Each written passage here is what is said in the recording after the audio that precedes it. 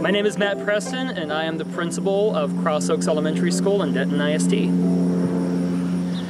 So we are running our District Jumpstart Summer School program. The Jumpstart program was created in our district as a way to give our students an extra opportunity for learning, to give them a jumpstart and a preparation for the upcoming school year. It's also a great way for us to test some of our new procedures to make sure that everyone is staying safe, but also learning and still enjoying school during the COVID-19 outbreak. So to accomplish safety during our Jumpstart program, all of our students and staff are wearing masks throughout the day.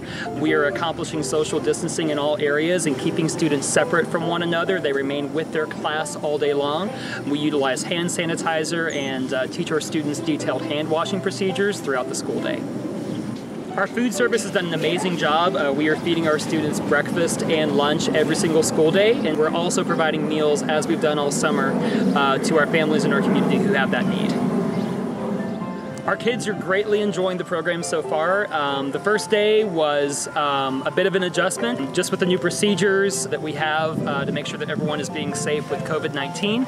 But it didn't take us long to break the ice. We have lots of laughter in our building, and our kids are saying that they're learning a lot, and most importantly, they're very, very happy to be back at school.